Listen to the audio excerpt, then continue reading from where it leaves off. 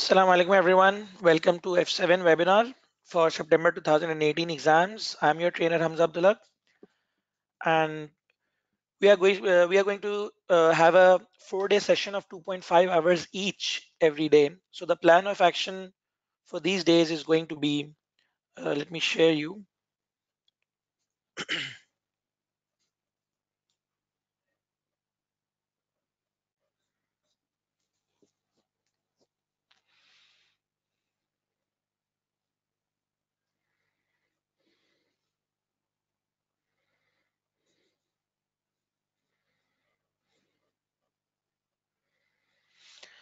So basically, we are going to have a 4-day session. In day number 1, we are going to solve final accounts questions.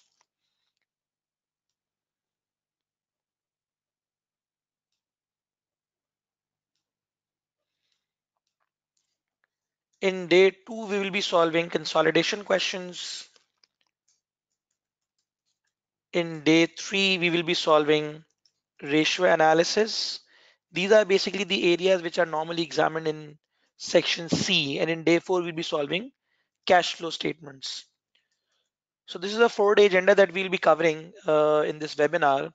And as the main focus is, the objective of this webinar is to guide students the exam approach that they should be following, and how should they be attempting specifically section C, because that is a constructed response questions where you will be solving some Excel questions, some word questions. So understanding and applying that in the exam is a key area that the student requires guidance in.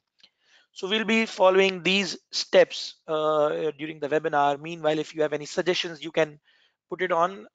There's an option of the questions on your screen. So if you post anything over there, I will be able to see your questions and I will be able to answer those as well.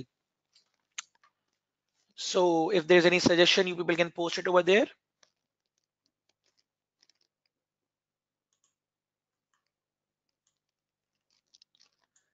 And even if during the session, if you have any question, you can still post it over there.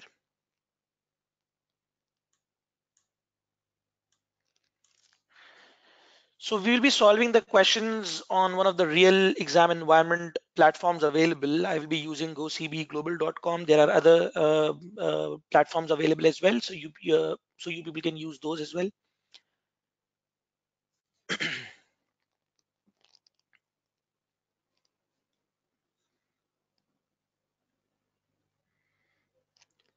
So in gocbglobal.com, you have two options, either to log in or to register.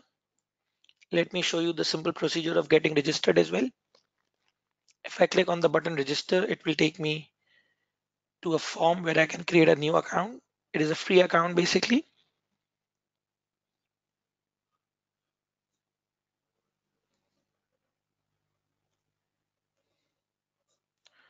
So I can write a username over here. Let's suppose I'm using student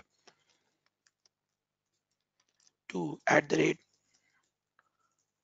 @hamzaabdullah.com. You can use any of the usernames.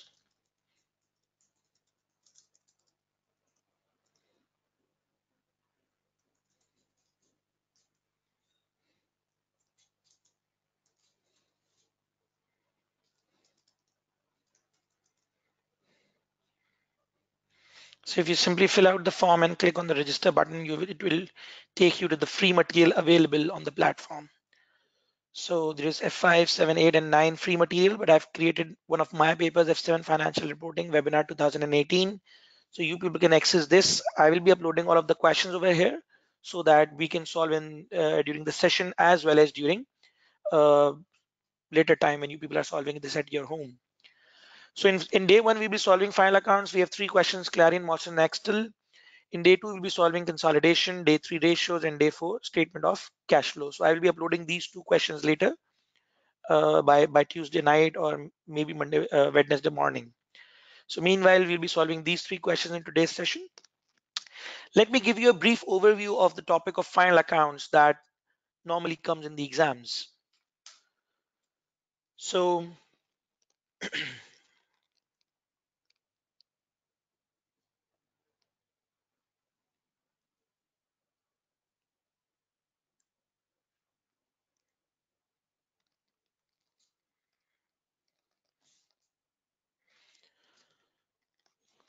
So when we talk about final accounts, basically this is a type of a area where the examiner may give you a trial balance, and students would be expected to prepare the statement of financial position, the statement of comprehensive income, the statement of changes in equity. So these are three areas which the examiner may ask you to prepare in the exam using the trial balance. And similarly, there may be an incorrect financial statements prepared, and the students would be expected to correct those financial statements. So these are two types of questions which can be asked in the topic of the final accounts. So let's start the session. I'm solving the first question by the name of Clarion. If you click this, this will give you some introduction about the paper, the instructions, and if I go further, there's a final message. Are you sure you want to start the exam? And if, for example, if the question actually you're solving a question and you are unable to complete it, and due to some problem you want to continue it later, your previous exam sessions will be shown over here. So let's click on the start now.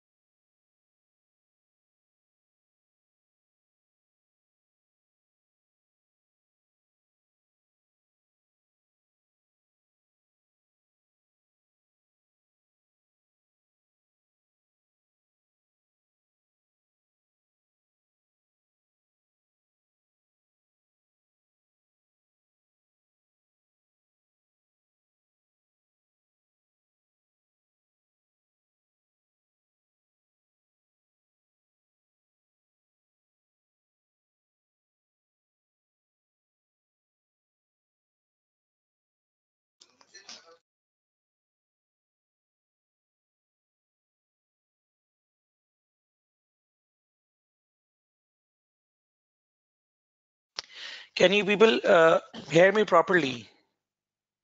Can you people hear me properly? The admin is saying that the volume is comparatively low. Okay, Meg is saying she can hear me properly. Alvin is saying, Ahmed is saying, all clear. Okay, thank you everyone. So let's start the question. So this is our first question by the name of Clarion. This was actually June 2015 exam question. So in the exam, you will have a slider. You can increase the size of the question or the answer sheet. So let's read the requirements first. The question has requirement A, B, C, D, and E. So there are 5 different requirements. This is a question of 30 marks in total.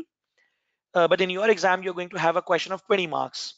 So the areas will be same, but comparatively, the requirements will be comparatively less.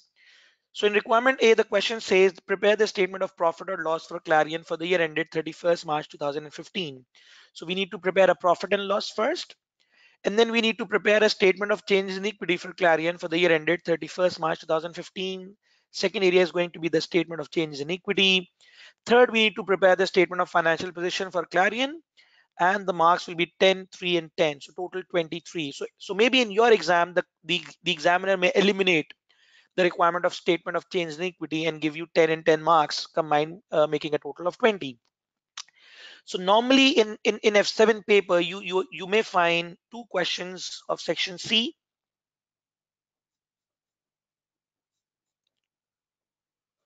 You may find in section C, there will be total two questions.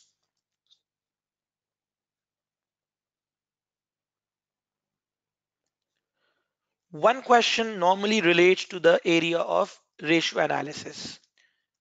The second question, few students are going to have a question of final accounts and few students are going to have a question of consolidation. And similarly, in final accounts questions, sometimes the examiner includes a part of cash flow statements as well. So normally in section C area, every question is going to have every student is going to have a question of relating to ratio analysis, and few students are going to have a question relating to final accounts, and few students may have consolidation. Ebtisam Hanif is saying, where can I refer the question from? Ebtisam, I had already shared a PDF file with you people. You can find it in the handouts, day one final accounts. So you can download the question from there. I think admin would help replying you on that. Okay, so now the question has five different areas. The area D is to calculate the basic earnings per share of Clarion for the year ended 31st March 2015.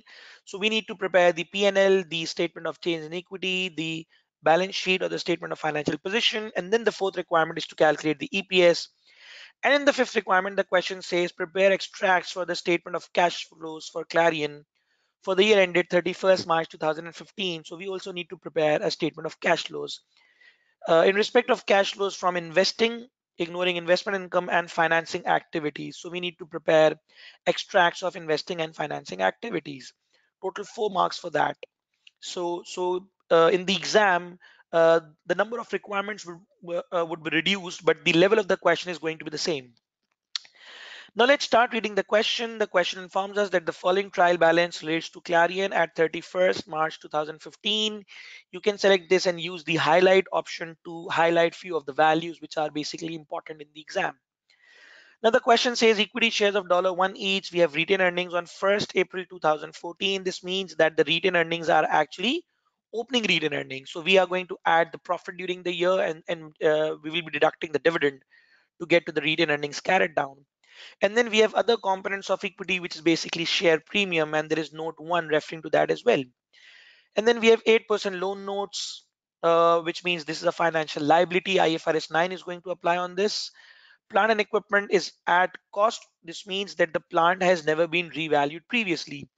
If the question provides you at valuation over here, this would mean that the plant has been revalued previously. And then we have accumulated depreciation of plant and equipment. The date is again 1st April 2014, start of the year. This means that the assets have not been depreciated during the year. We have investments through profit or loss, which means financial assets, again IFRS 9. And the value is of opening 1st April 2014 again.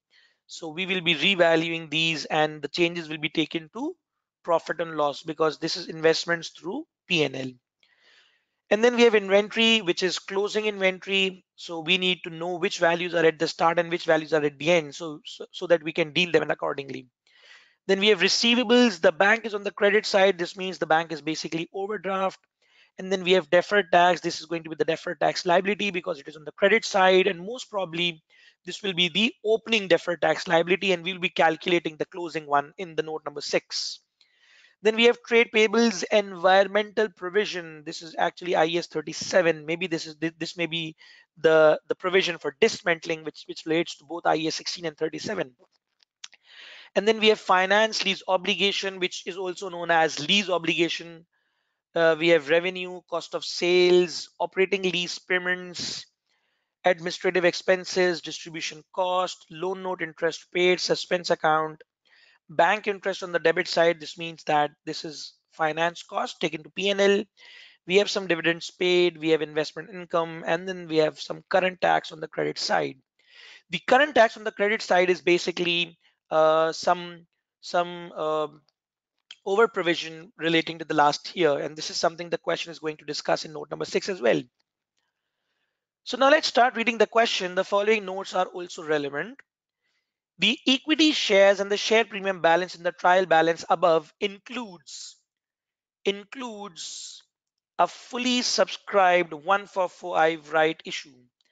This means that the question has already recorded the right issue in the share capital and the premium. Yes, Suryanar, you have a very long name.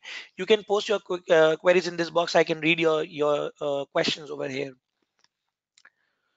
Okay, so basically in the trial balance, the right issue has already been included, and the right issue was at $1.6 per share, which was made by Clarion on 1st October 2014. So this is the date when we had made the right issue, and the right issue has already been recorded. The market value of Clarion's shares was $2.5 on 1st October 2014. This market value is basically given to us to calculate the earnings per share. So this area relates to requirement number D. Now the question is that why is the question informing us about the right issue when it has already recorded it? What is the purpose of informing the student that this right issue has already been recorded? What the examiner expects from us in this regard? What do you people think? What is the expectation of the examiner in this?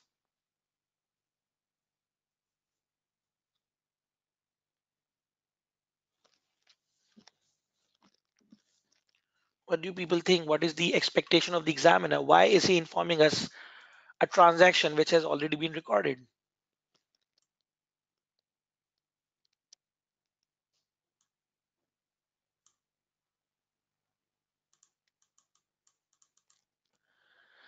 Okay, for calculating EPS. What else is the potential reason of this?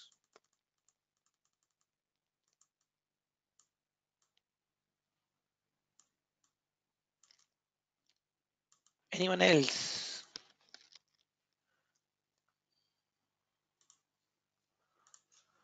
Okay, basically the question is informing us to prepare to use this adjustment in calculating or preparing the statement of change in equity. Yes, Abid Ali, you are right. So the question is basically telling us so that we can prepare the statement of change in equity accordingly. So if I go onto the trial balance, I can see that the equity shares are 30,000 and the share premium is actually 5,000. So let me use one note. So if we talk about the equity shares, the ordinary share capital of 30,000 is actually the closing share capital where we have already recorded the right issue. And somewhere during the year, we have made a right issue of 1 for 5 at $1.6 each. Similarly, the share premium amount is actually 5,000. So this already includes the right issue. Now, can we calculate the opening number of shares and can we calculate the new shares that have been issued during the year? Can we calculate that? Can we work back? The equity shares are of $1 each. So this means that the number of shares are also 30,000. So how can we calculate the number of shares new issued, or how can we calculate the number of shares in the opening? So the treatment is pretty simple. Do look this carefully. 1 for 5 means that every shareholder who had 5 shares at the start of the year was given one new share during right issue, and now in the closing he has 6 shares. Every shareholder who had 5 shares at the start of the year, we have issued one new share to that shareholder, and now he has a total of 6 shares. So this 30,000 is actually representing a ratio of 6. So if I want to calculate the number of shares issued, the number of new shares issued, I should be dividing 30,000 by 6 and multiply by 1 to get the new shares being issued. If the 30,000 is the closing shares, that represents 6 shares every shareholder has. And we have actually issued him one new share. So 30,000 divided by 6 is going to give us 5,000 new shares. So we have actually issued 5,000 new shares, which also means that we had 25,000 shares at the start of the year. So opening shares were 25,000. We have issued 5,000 new, and now the total is 6,000. So we can say that when we will be preparing the statement of changes in equity, we normally write the share capital, share premium, revaluation reserve, retained earnings, and the total. This is a normal statement of change in equity. And we start this from the brought down, and then we will be writing the shares issued during the year and the other values, and then we'll be having the carried down. So when we are going to prepare the statement of change in equity, we will be writing brought down as being 25,000 and the new shares being issued as 5,000, which will make the closing balance to be 30,000. So this is actually how we are going to prepare the statement of change in equity. So the transaction that the question has given us has actually been recorded. So we do not need to re-record this, but we need to calculate the impact to be shown in the statement of changes in equity. Similarly, the share premium given to us of 5,000 is also the balance relating to the closing balance. And obviously some share premium would have been created when we have issued new shares. So if I want to calculate the impact of that, I'm going to say that every new share being issued is of 1.6. Let me recheck from the question as well. Every share issued was at 1.6. So 1.6 would make, let's use a calculator, 5,000 into 1.6 would give us 8,000. So this means that we have received a cash of $8,000. So the entry would be bank debit by 8,000, share capital credit by 5,000, because every share has a par value of $1, and the share premium would become of $3,000. So bank should be debited by 8,000, share capital 5,000, share premium 3,000. This means that the share premium against the new issuance was 3,000 and the opening brought down share premium was actually 5,000, was actually 2,000.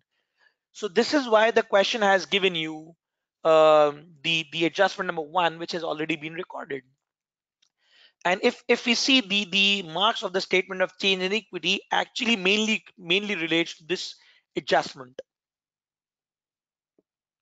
Are you people getting this? If you have any question, you can ask quickly so that we can continue with the question again. And if you people want to take a snapshot, you can take it as well.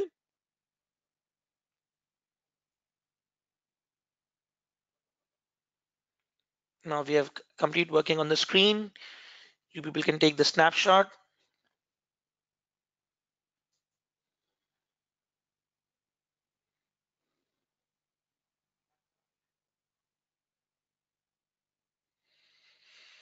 Mehak is saying, please repeat this again. Mehak, which area do you want me to repeat? Repeat the entire adjustment or the share premium or what?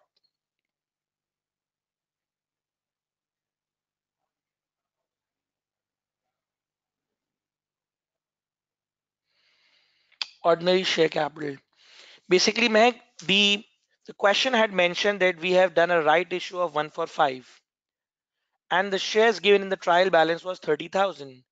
And the question had mentioned that the question has already recorded this right issue, which meant that the share capital and the premium given in the trial balance are actually the closing balances. So we wrote down the values, and then we have calculated, worked back that if the shareholders had 5 shares, we have given them 1, so the total is now 6.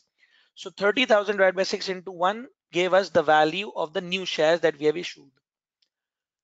And then we have multiplied it by 1.6 because we have got $1.6 per share. So the total cash that we had received was actually 8,000. So we would have debited the bank by 8,000.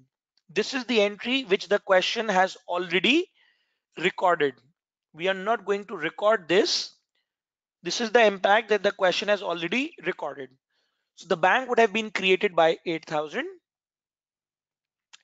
and the share capital will be of $1 each. So 5,000 shares into $1 each will give us share capital of 5,000 and the balancing figure is the share premium of 3,000.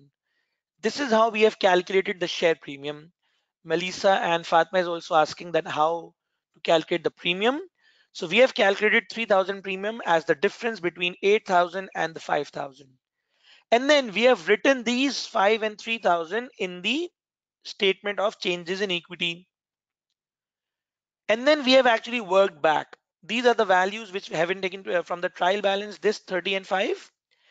And then this 5 and 3 has been taken in the new issue. So I can write 1, 1. So these values are taken from over there. And the new issue is actually 2. And this has been taken from over here. So now the brought down is the difference between the carried down and the new issue. Carried down minus new issue. 30,000 minus 5,000 is the brought down. Similarly, 5,000 minus 3,000 is the brought down. Are you people getting it, Mehek, Melissa, and Fatma? Isna is saying how to show these workings on Excel. I have problem in working. Okay, Isna, no problem. I will be doing all this working again in the Excel because there are two different objectives over here. One, that you people should understand that what exactly we are doing, and then we will do this on the Excel to know that how we are going to present this in the exam. Okay, so that's good. Everyone is clear with this. Now let's go back onto the Excel file and let's see how we are going to perform this in the Excel.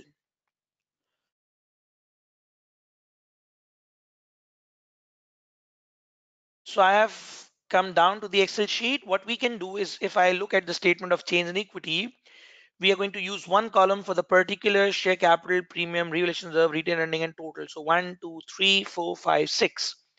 So we will be using actually 6 columns. 1, 2, 3, 4, 5, and 6. So what I can do is I can actually minimize one of the columns, G, so that this is a type of a page break that I will be using. And then we can write the double entries over here so that we are aware of what debit and credit we are going to do. We'll be using four columns for the double entries. And then again, we have made a page break, and then we are going to write the workings over here. Now in these workings, if we write down, we're going to say that the brought down value will the right issue and the carried down value. So we are going to make two columns, ordinary share capital, and then we are going to write the share premium. So the carried down was actually 30,000. The share premium was 5,000. We can provide formatting. If I select these and if I go on to this option, I can find the values to be rounded off along with a comma. So if I select this, my values will be comma separated properly. So now what I'm going to do is I'm going to prepare equals to, or even I can write a ratio over here that every shareholder who had 5 shares at the start got one new. Now he has a total of 6. So if I want to calculate the right issue, I'm going to press equals to 30,000 divided by 6 and multiplied by 1. So 30,000 divided by 6 into 1 is going to give me 5,000. So now if I want to calculate the brought down, so 30,000 minus 5,000 is going to be the brought down. So now we have calculated the right issue.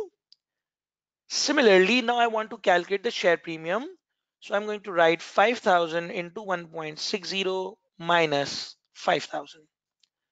5,000 is the number of shares into 1.6 is the cash that we have got. Minus 5,000 will give us the premium. Or else you can even write the double entry over here that we are going to debit bank, we are going to credit the share capital, we are going to credit the share premium.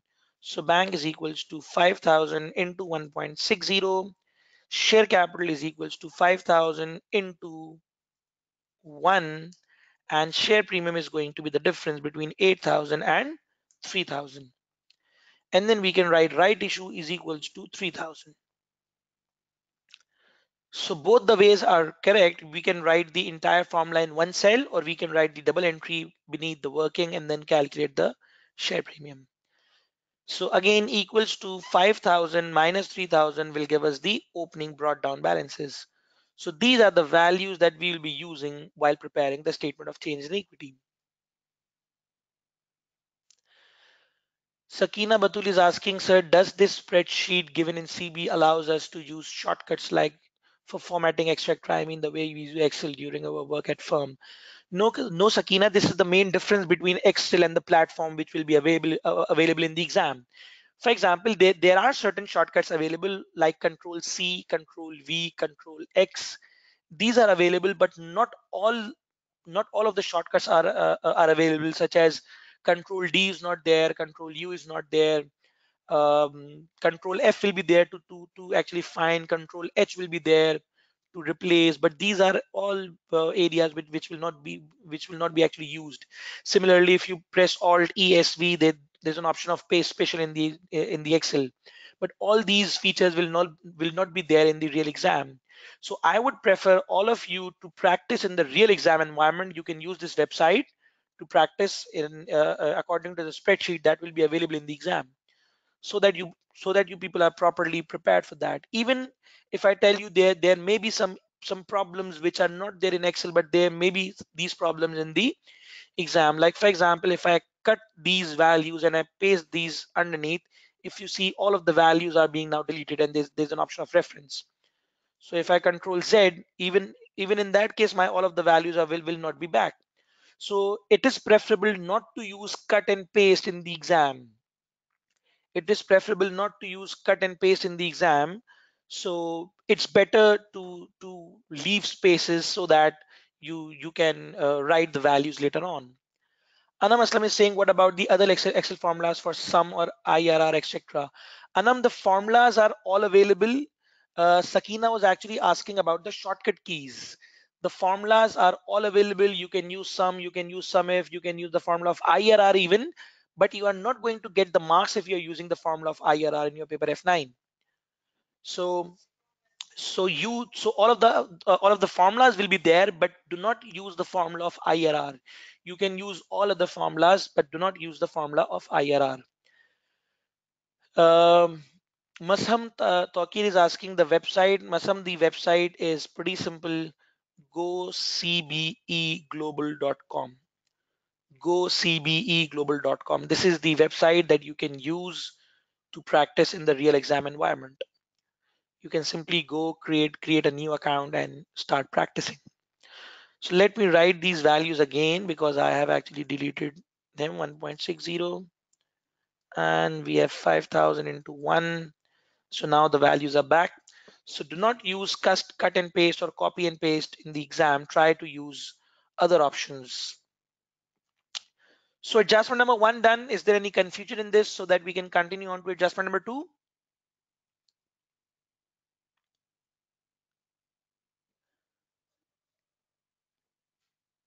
Okay, so in adjustment number 2, the question says that on 31st March 2015, which is the last day of the year, on this date, 1/4 of 8% loan notes were redeemed at par.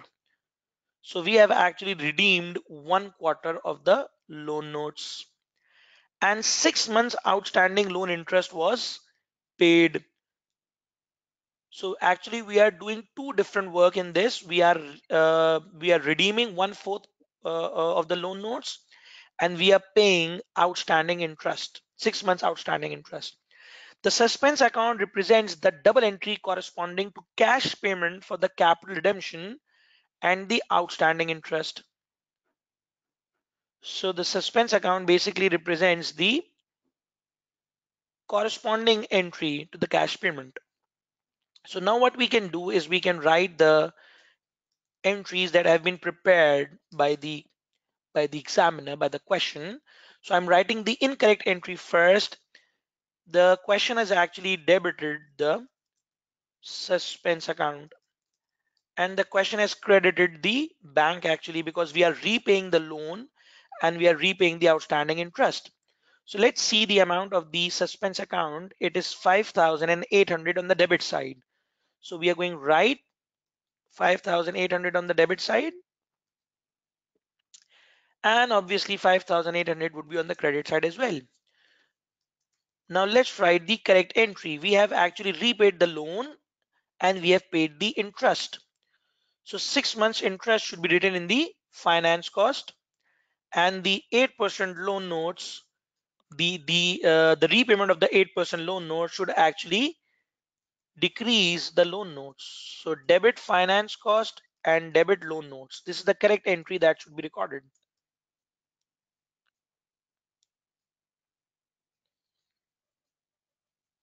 Sorry.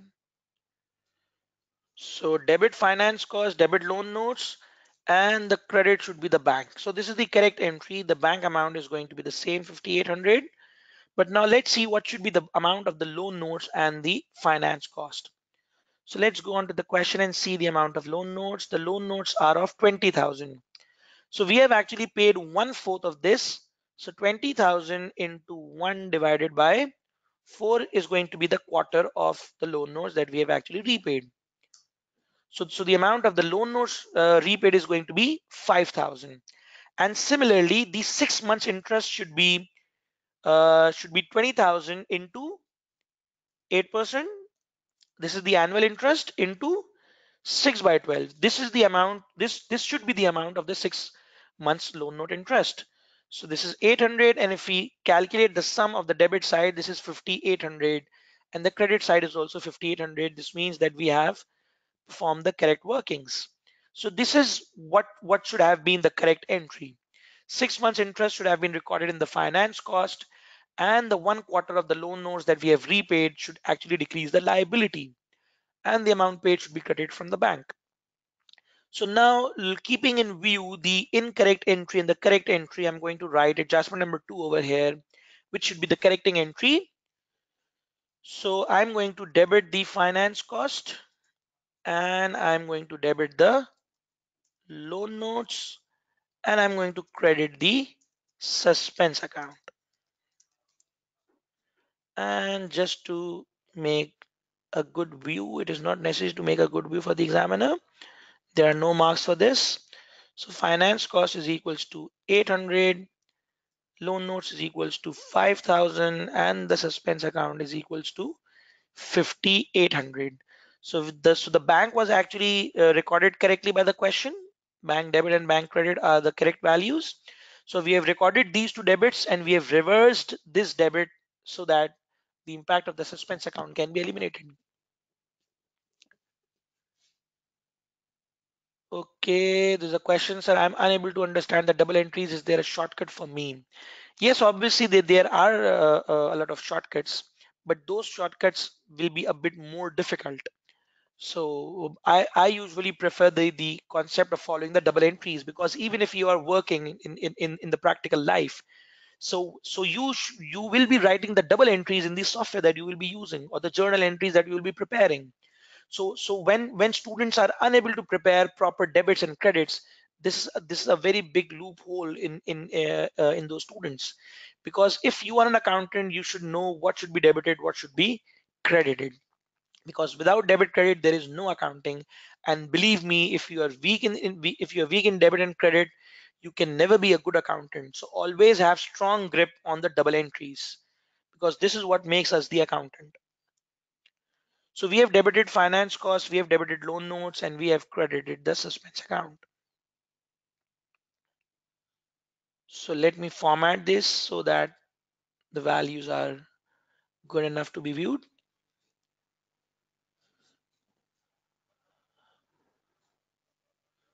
So adjustment number 2 has been done. Let's move on to adjustment number 3, or we can in adjustment number 3, the question says about property, plant, and equipment. Included in property, plant, equipment, included means that the question has already recorded something the question is informing to us. Included in property, plant, and equipment are two major items of plant acquired on 1st April 2014. So we have acquired these at the start of the year. This is the date of acquisition that I'm highlighting. Item 1 had a cash cost of $14 million. However, the plant will cause environmental damage, which has to be rectified when it is dismantled at the end of its 5-year life. So we actually need to incur a dismantling cost. So we have purchased the asset at a cost of 14 million, and we are going to dismantle it at the end of 5 years life. So we have got the life as well. The present value of dismantling cost, which is discounted at 8%, so I'm highlighting the discounted as well, on 1st April 2014 of the rectification is $4 million. So $4 million is the dismantling cost. The environmental provision has been correctly accounted for. So the question has already accounted for the environmental provision. However, no finance cost has yet been charged on the provision. So this is what the question wants from us. So we should be charging 8% discount rate on the $4 million of the provision. So let me tell you the complete accounting that we usually do in case of dismantling. Whenever the question talks about dismantling, you should remember three impacts. The first impact is that the dismantling cost is actually capitalized in the cost of the asset. So property, plant, equipment debit by 4 million and provision, environmental provision credit by 4 million. So this should be the first entry. And then the second entry is to record the finance cost, which is to unwind the entry for which is finance cost debit and the provision credit, which is $4 million into 8%. And the third impact usually is to depreciate the asset, which is depreciation expense debit and the asset being credited. So whenever the question talks about dismantling, you should remember these three elements: capitalizing the dismantling cost, unwinding the dismantling cost, and then depreciating it. So this has already been done by the question. The question wants us to calculate two impacts: the unwinding and the depreciation. So let me go back onto the Excel file and let me write down adjustment number 3 over here. I'm leaving this line so that the examiner knows that the working of adjustment number 2 is over here. Similarly, the working for adjustment number 1 is actually over here. So we can even write adjustment number 1 over here so that the examiner knows that this is the double entry, these are the workings, and the double entry and the workings. It will be more easier for the examiner to understand what we are doing. So now let's write the entry as finance cost debit and environmental provision being credited.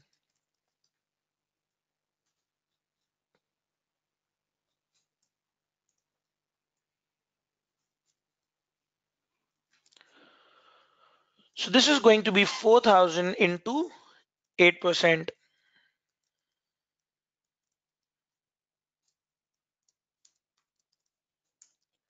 So by 320, we are going to actually unwind the provision.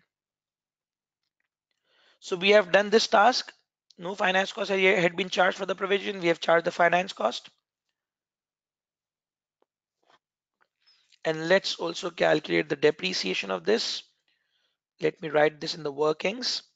So I'm going to say that we are talking about item number 1 and we are calculating the depreciation. So the cost was actually 14,000. The dismantling cost is actually 4,000. So the sum of these values is going to be 18,000. Now it's better to bold the value that you have actually calculated so that the examiner knows that this is the value that is being calculated using a formula. So now I'm going to charge the depreciation on this. So the depreciation should be 18,000 divided by 5 years. And if I put a minus sign over here, this will automatically be shown as negative. Or even I can write this as positive. And then when I'm calculating the net book value, I can say 18,000 minus 3,600 is going to be the value to be taken to the balance sheet.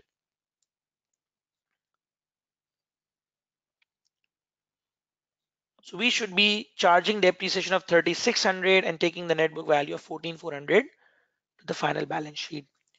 So I'm writing depreciation expense debit and the property plant equipment credit. So depreciation expense is going to be 3600 on item number 1.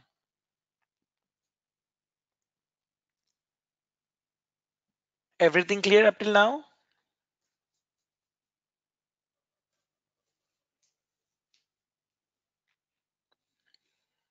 Any problem up till now?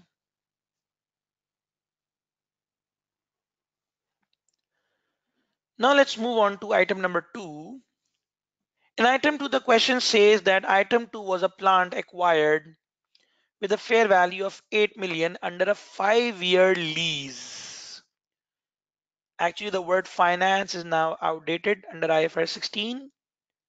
So we are going to say under a 5-year lease. And instead of fair value, the question will call this present value of lease payments. So in lease, if you are updating the values, instead of fair value, the question will give you the present value of lease payments. So the present value of lease payments in this question is actually $8 million.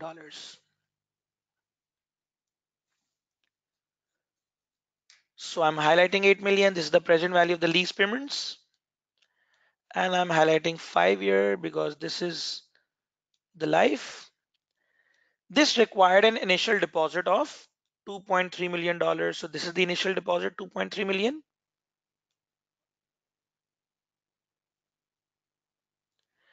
And annual payment of 1.5 million on 31st March each year.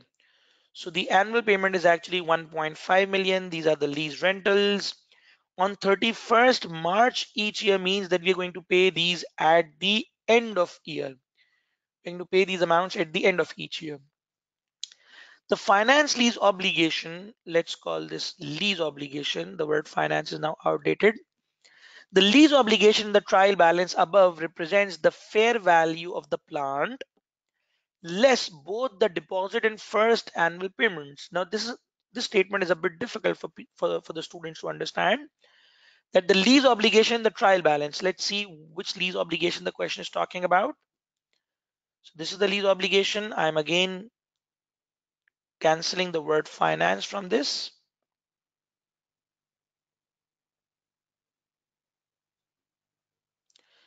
So the lease obligation, the trial balance is actually 4,200. So the question is telling that how we have got up to the amount of 4,200 is the lease obligation, the trial balance above represents the fair value of the plant, which is 8,000, less the deposit, which was 2,300, and the first annual payment, which is 1.5 million. So the question has actually used the present value of lease payments, which is written as the fair value being 8,000 less deposit of 2,300 less first installment of 1,500. So let's see if we are getting it right. So the sum of these values is going to be 4,200. So yes, this is the value given in the trial balance. So this is how the question has calculated 4,200, which is actually incorrect. So we will have to correct this, and I'm writing item 2 over here.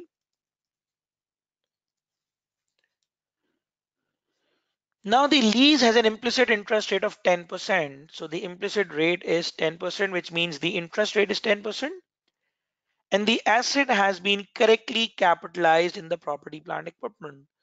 So the question is actually correctly capitalized it, but the liability shown is actually incorrect. So let's see that what was the correct treatment of the liability. If you people would know, we actually prepare a lease table where we start from here. We write the brought down balance, or the brought down is not necessary. We can directly write the interest, rentals, loan repayment, and the carried down. So in year 0, when we actually leased, we actually started the lease, the value was 8,000. And in year one, the interest is going to be 8,000 into 10%. So the interest should be 800 and the rentals were actually 1500. So out of 1500, 800 is the interest. So the difference is going to be the amount of the repayment, which is actually 700. And 8,000 minus 700 is going to be the carried down of the loan. So at the end of the first year, the liability should have been 7,300. And the question has only recorded 4,200 out of that. And yes, apart from that, we have done one mistake that in year zero, we have also paid initial deposit. So the deposit was of 2,300 and the entire 2,300 is treated as a repayment. So the carried down, so the loan, the amount of loan was actually 5,700. And then we are going to calculate the interest as 10%, rentals as 1,500, repayment as the difference between the rentals and the interest, and the carried down being the difference between 5,700 and 930. So this is the final amount of the loan, the liability that should be shown. But out of 4,770, we actually break this liability into further current and non-current. So how can we break this up? Yes, Surya Narayana. We have already deducted the initial deposit. Fatma is saying, please repeat.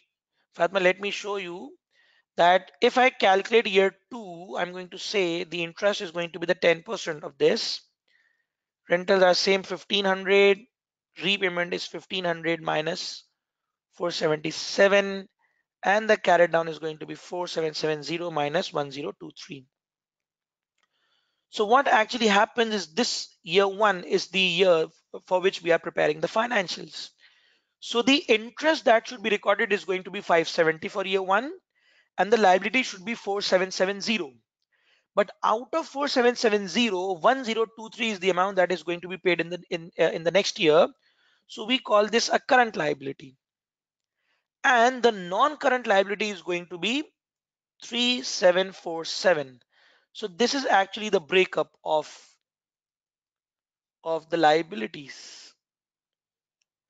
If I even calculate the sum of 1,023 plus 3,747, I'm going to get 4,770. So out of 4,770, 1,023 is the current liability and 3,747 is the non-current liability. So now the finance cost should be 570, 1,023 current, 3,747 non-current. So now what entry are we going to post? We are going to write finance cost debit by 570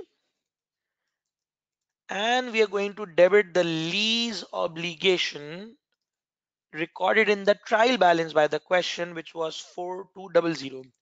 So we are actually eliminating the liability by debiting 4,200 so that the liability shown in the trial balance is actually eliminated from the financial statements. And then we are going to write the lease obligation current liability and the lease obligation non-current liability.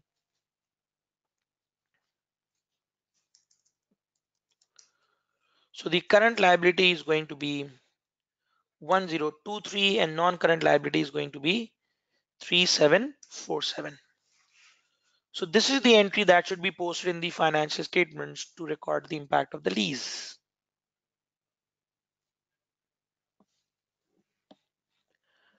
Are you people getting this? If you have any question, you can ask quickly.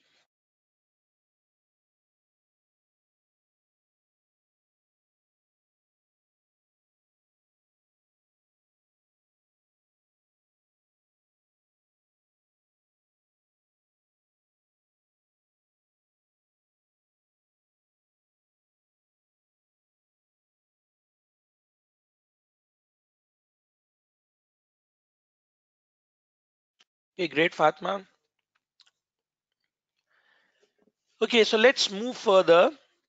Now the question says that no depreciation has yet been charged on the plant and equipment, which should be charged to cost of sales. So we are going to charge depreciation to cost of sales on straight line basis over 5-year life, including the leased plant.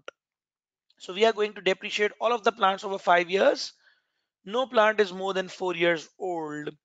So if we calculate the depreciation, we have already depreciated the asset over 3600. And even if the question has already recorded all of the plant and equipment correctly, so we can actually simply calculate the depreciation as 85,000, this value divided by 5 years, because all of the plants are being depreciated over 5 years. So there is no need to calculate the depreciation separately for item 1, item 2, and all the others. So we can simply calculate the depreciation by dividing 85,000 by 5 years. And even if you want to calculate this separately, you can also say that item 1 was being depreciated over by 3600. Item 2, the leased asset should be depreciated as 8,000 divided by 5 years. And then if you want to calculate the remaining, you can calculate as 85,000 minus 18,000 minus 8,000 divided by 5. And then when you calculate the sum of all these, you are going to get back onto same 17,000.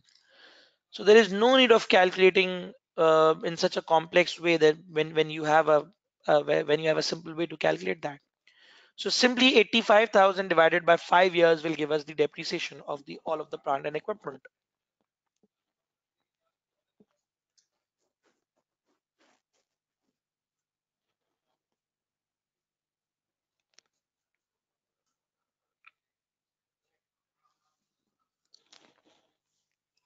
Okay, so now adjustment number 2 has been done completely. Let's move on to the next adjustment. This was adjustment 3.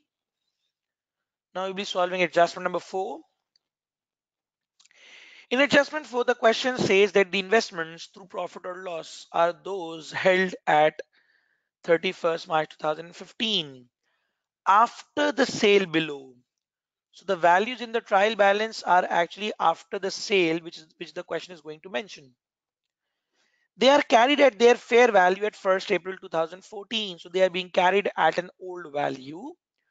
However, they had a fair value of 6.5 million on 31st March 2015. So let's see the value in the trial balance. What was it? Let's see the value in the trial balance. The value in the trial balance was actually 6,000. So the value is now increasing from 6,000 to 6,500. The value is increasing from 6,000 to 6,500.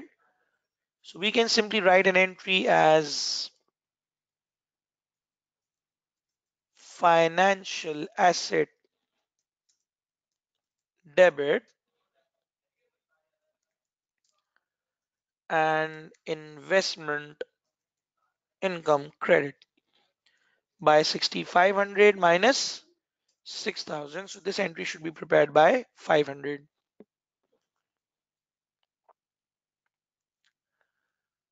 Arshina Khan is asking to show the remaining value. Ashna, I've calculated remaining as 85,000 from the trial balance minus 18,000 for item 1 because 18,000 has already been depreciated, minus 8,000 for item 2 because 8,000 has also been already depreciated above. So out of 85,000, 18 and 8 has been depreciated. Remaining divided by 5 is going to be the depreciation of the remaining property, plant, equipment.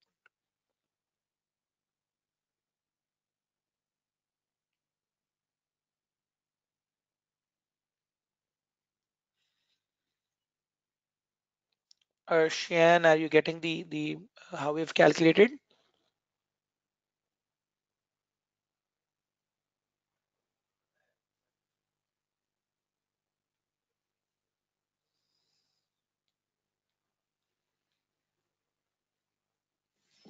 Okay, good.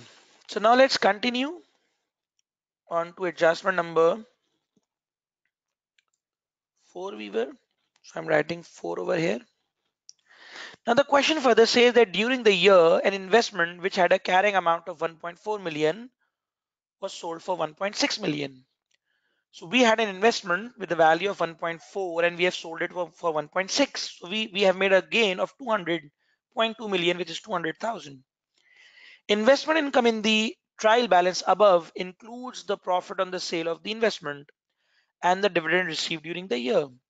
So the question says that the trial balance already includes the profit on the sale of the investment. This means that the question has already recorded the sale. So we are not required to do anything in this adjustment. The question has already recorded the sale, the transaction. So this means that we should not be recording any transaction in this. So adjustment number 4 is now completed.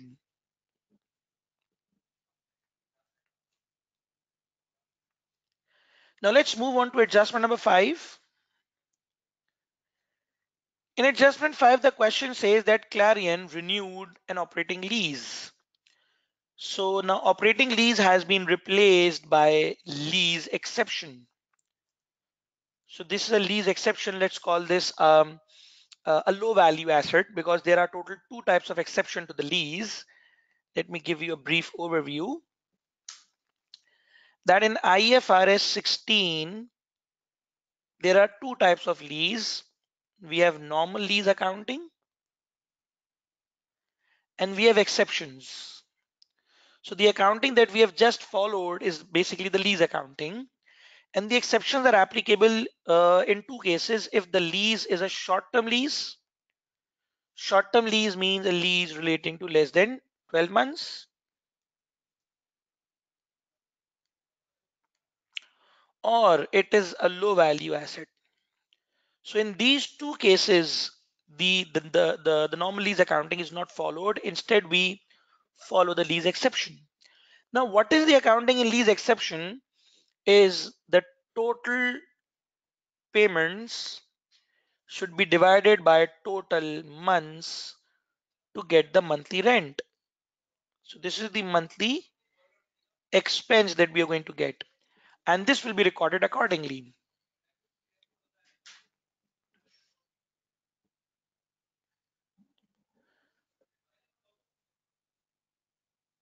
So in lease exceptions, total payments divided by total months is going to give us the monthly expense. Are you people getting this IFRS 16?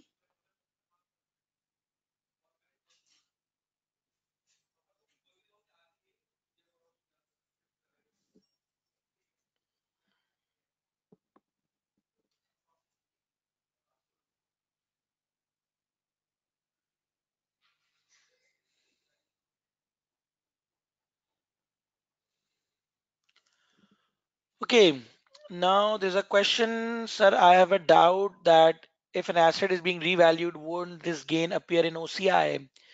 Yes, basically that appears in OCI if we are in IS 16 or 38. But right now in adjustment number 4, we were talking about the financial asset. So if you read in the trial balance, this was investment through profit or loss. So through profit or loss means that this investment, the movement in this investment should be recorded in P&L. That is why we have recorded it in P&L. If the movement would have been relating to IS 16 or IS 38, in that case we would have recorded it in OCI. Or even if the investment would have been at fair value through OCI, in that case even we recorded it in the OCI. Abdullah is saying, sir, how would we recognize a low value asset? Abdullah, the question will tell you that this is a low value asset. You are not going to identify it on your own because you can never identify in the exam. So the question will tell you that this is a low value asset, and your work will be to apply the accounting over that rather than to identify whether the asset is low value or not.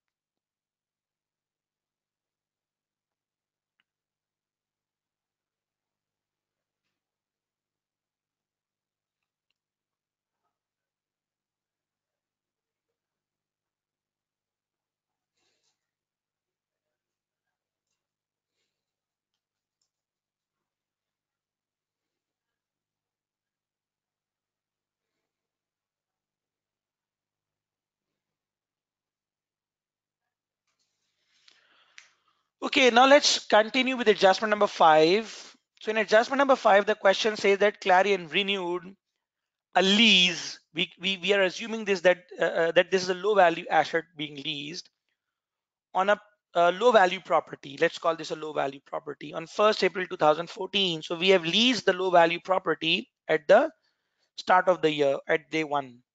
The operating lease payment represents an annual payment in advance of $1 million.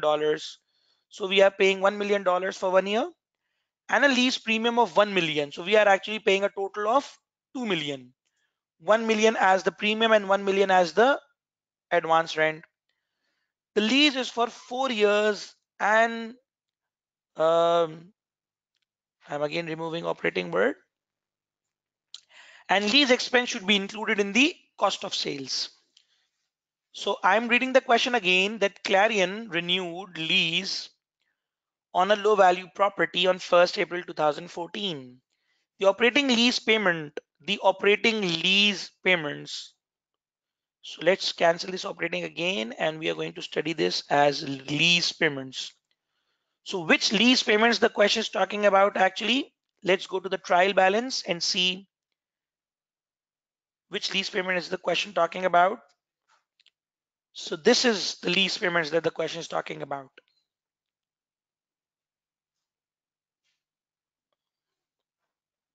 So the lease payments in the trial balance is being shown as 2000. So the question is talking about this, that the lease payment represents the annual payment in advance of 1 million. So this means that the annual rent we should be paying is 1 million.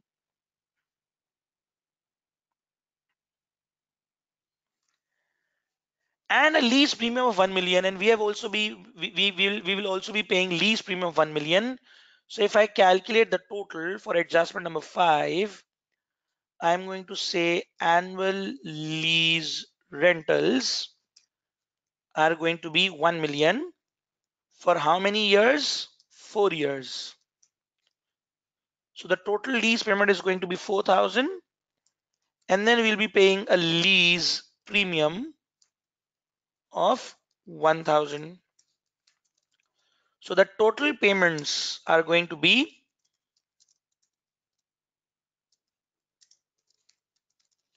5,000, and total years are actually 4. So expense per year is going to be 5,000 divided by 4 years. So 1250 is the expense that should be recorded in the first year. 1250 is the expense that should be recorded in year 1.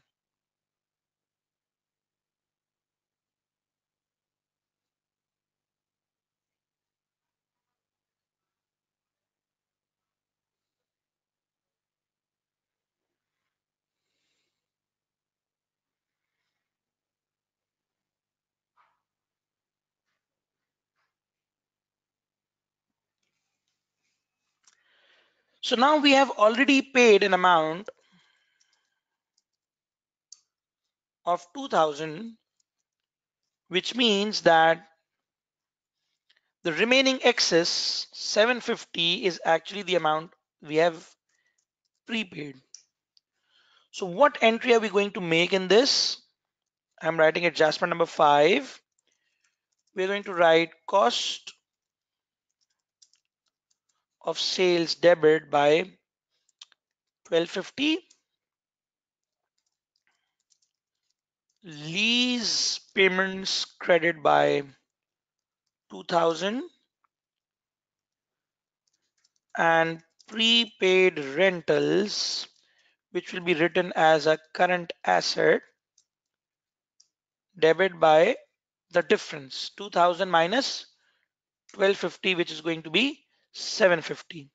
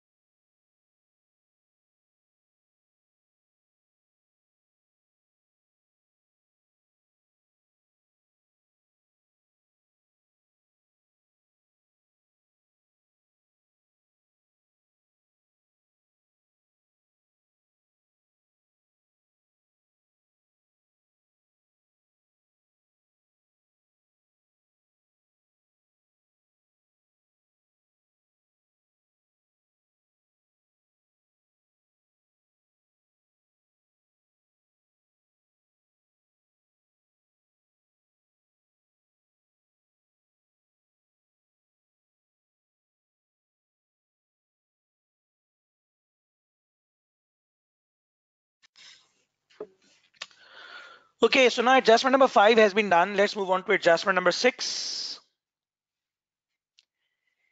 In adjustment number 6, the question says that a provision for current tax for the year ended 31st March 2015 of 3.5 million is required. So current tax for the current year of 3.5 million is required. So we can write the entry as tax expense debit, provision for tax being credited. By what amount? By 3.5 million. So this is the current tax to be recorded.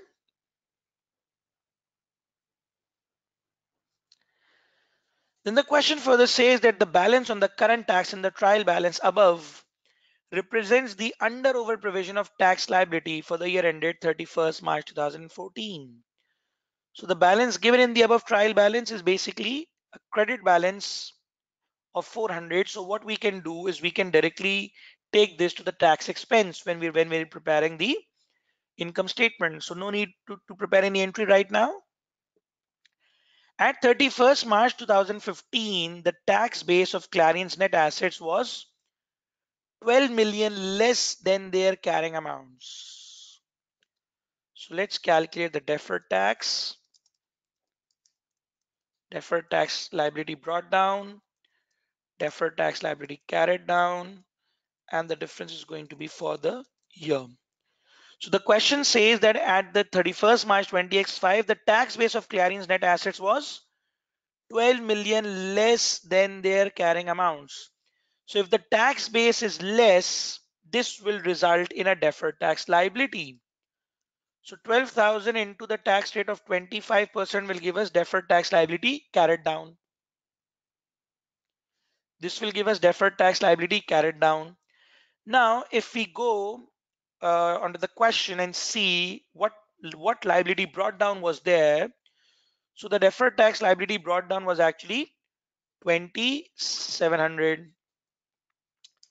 So this means that there is an increase in the liability by 300. So the entry we are going to prepare is going to be tax expense debit and deferred tax liability credit by 300.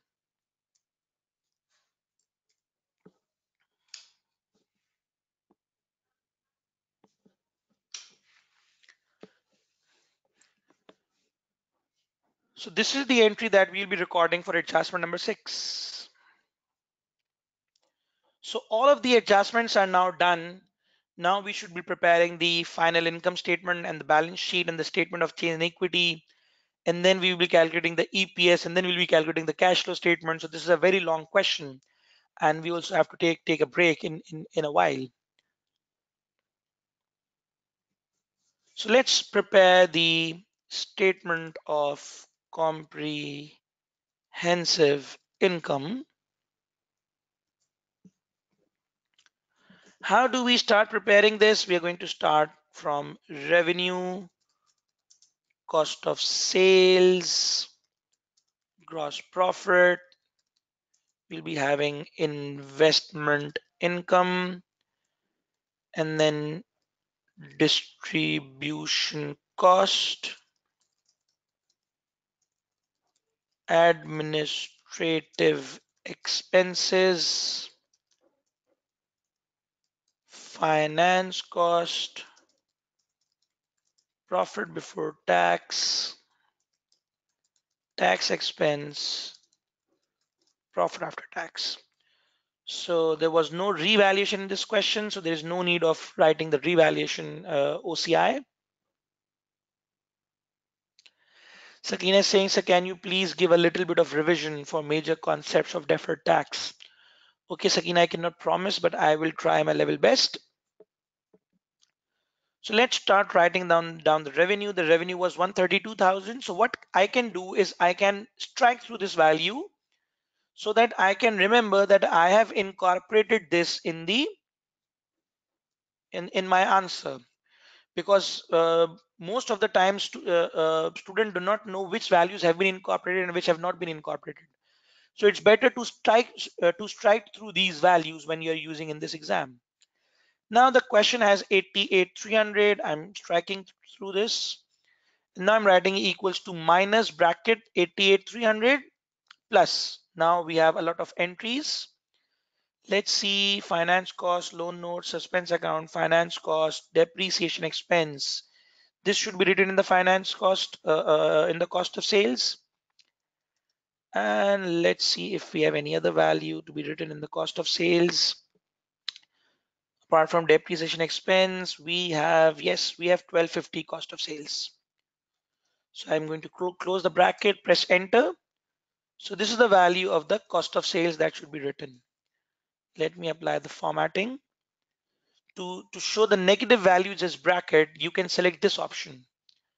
If you click on this icon, you're going to select the sixth option. So your values will automatically become with the brackets. So the gross profit is going to be the sum of these two values, gross profit. Now we are going to use the investment income. The investment income given in the question was 500, strike through. So equals to 500 plus.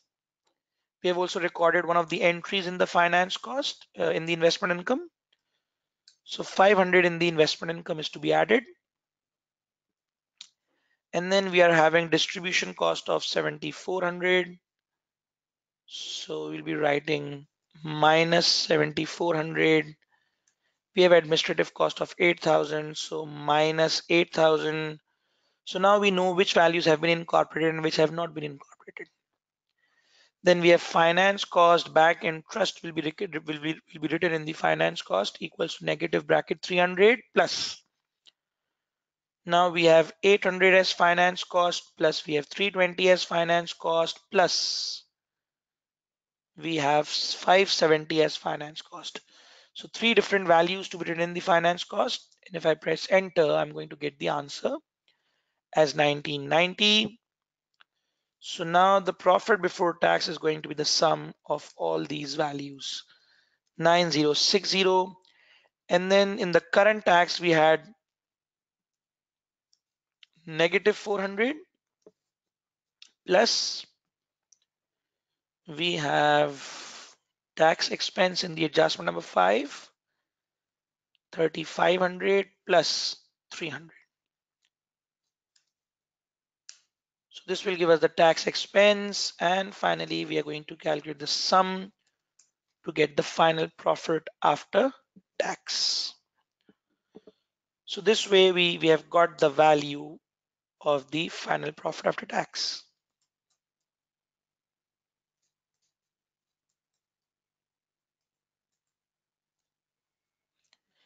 Any questions so far?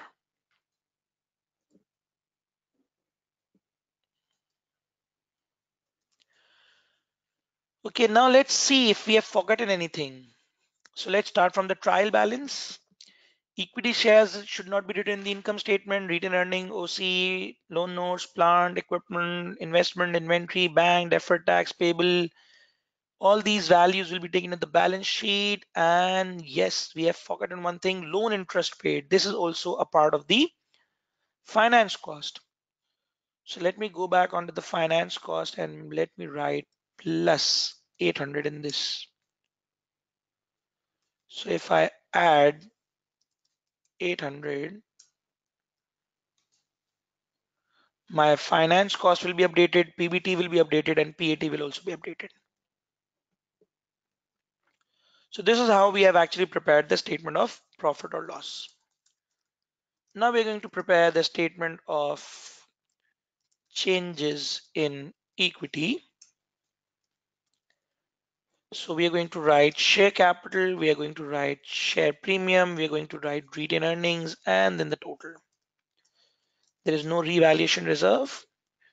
We'll be starting down from the broad down, we'll be adding the right issue, we'll be adding the total comprehensive income, and we'll be deducting the dividends from this.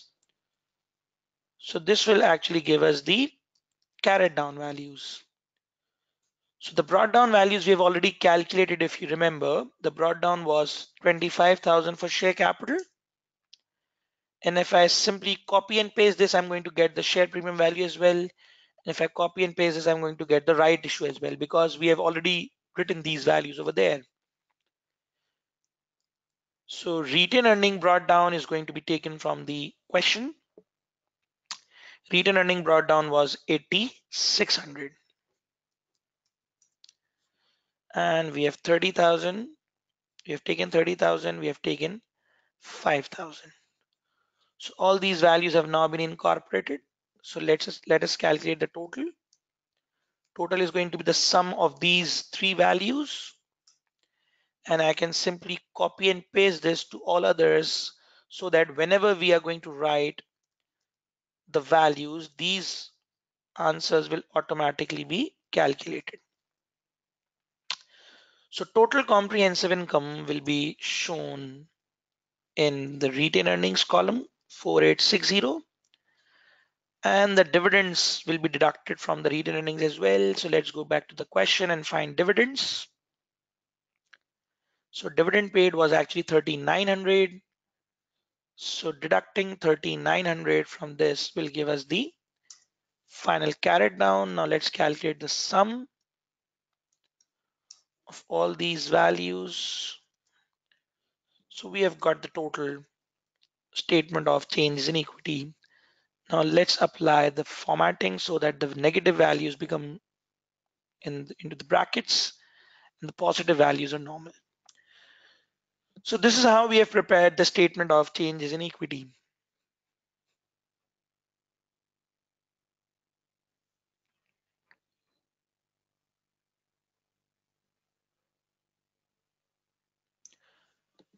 Okay, so now the next task is to prepare the statement of financial position.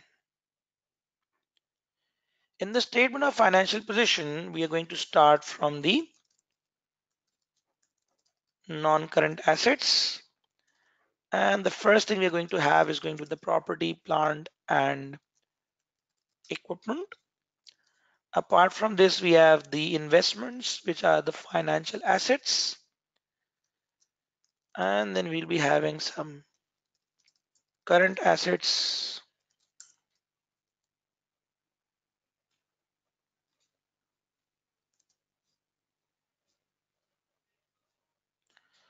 So in current assets, we'll be having the inventory, receivables, and prepaid rentals.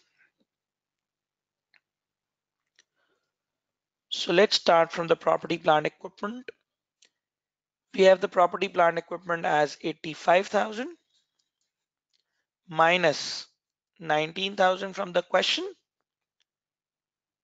85,000 we have used, 19,000 we have used. Apart from this, we have actually also depreciated the assets. So I'm writing minus, and let's see, the amount of depreciation was 17,000. So if we deduct this, we are going to get the amount of the property, plant, equipment.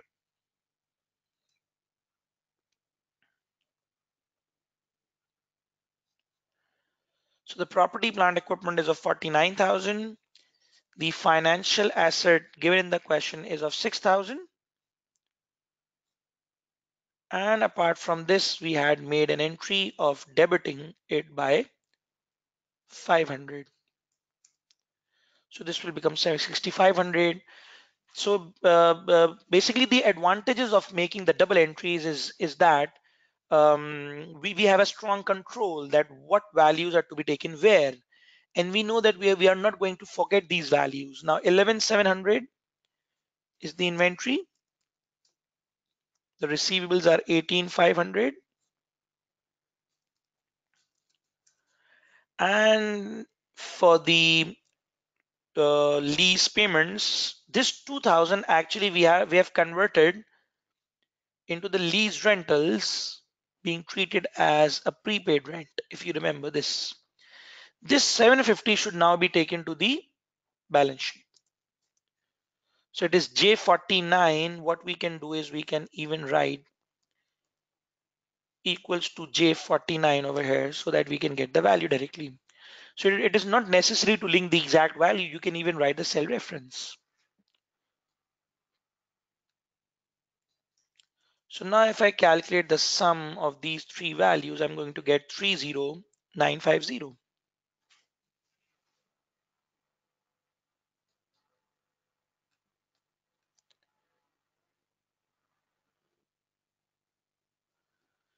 So now if I write the total assets over here,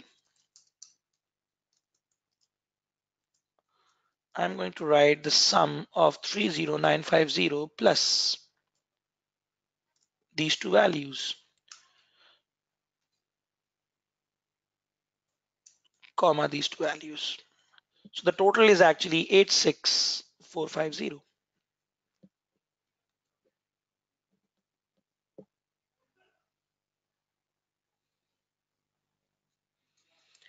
Any confusion so far?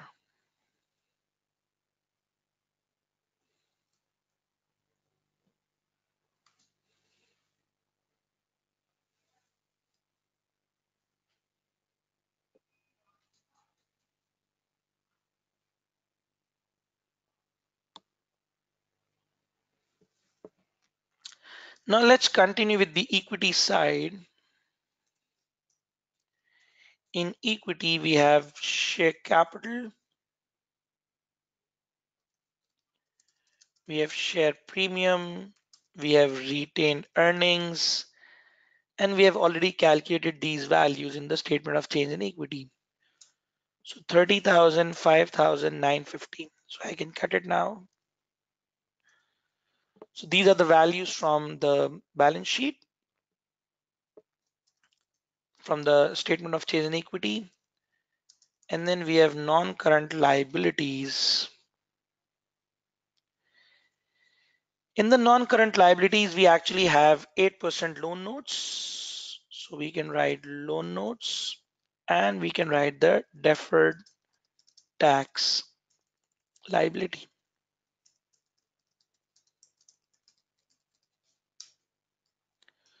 So loan notes is equals to 20,000, the amount of loan notes minus, we had actually debited the loan notes if you people remember, debit by 5,000. So the loan notes value is now going to be 15,000. Similarly, deferred tax liability we had already calculated in the working as well. So you can directly use that value, 3,000. So these are the non-current liabilities. And apart from that, we had environmental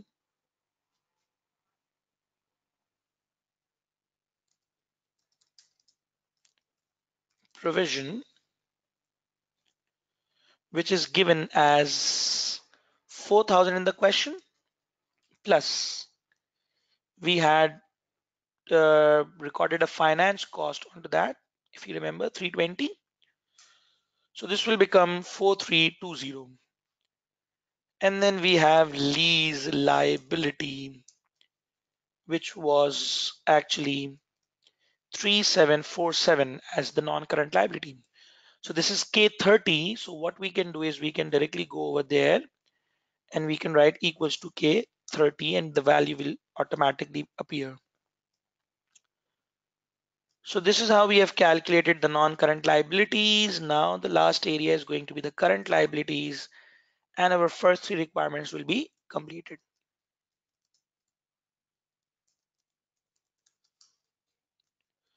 So in current liabilities, we have actually bank overdraft, we have trade payables, we have provision for tax, and we would be having the lease liability current portion. So if we go, we have the bank of 1900 OD. We have already used deferred tax. We have used loan notes.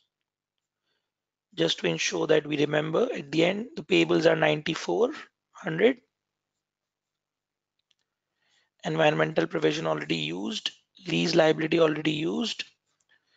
So 9400 of the payable is going to be used now. 9,400. Provision for tax is going to be 3,500, and lease liability is going to be current portion 1023.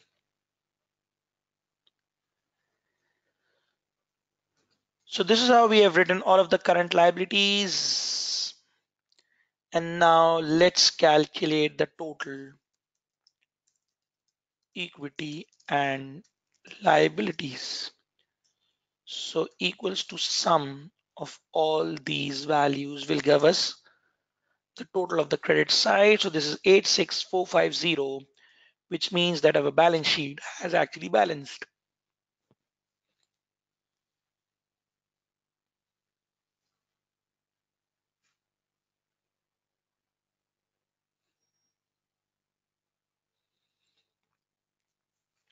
Are you people getting all these values? How we are actually performing these?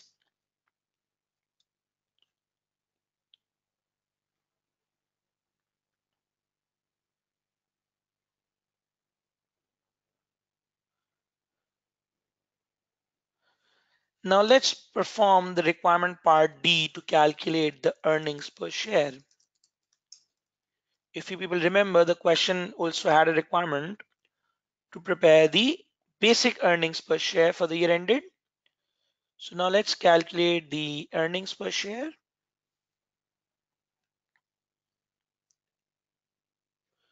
So if you people remember the profit, the formula for earnings per share, it is profit attributable to ordinary shareholders, and we need the weighted average number of shares to calculate the basic EPS. So these are the three values that would be required. And profit available to the ordinary shareholders was from the P&L, which was actually 4860. So we'll be using this to calculate the EPS. Now we actually need the weighted average number of shares. If we get both these values, we are going to get the EPS. EPS is equals to weighted average number of profit attributable to ordinary shareholders divided by weighted average number of shares. So right now this is giving an error because there is no value in the weighted average number of shares. Now, how do we calculate the weighted average number of shares? It's pretty simple. Let's move on to the working area and let's write it down over here.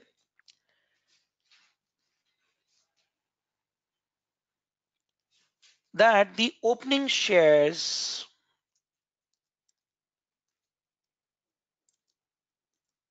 on 1st April 2014 were actually 25,000. And then we have made a right issue of 5,000. On which date? Let's go and check the date. The date was 1st October 2014. So the closing value is actually 30,000. So this is the movement of the shares. Now we are going to allocate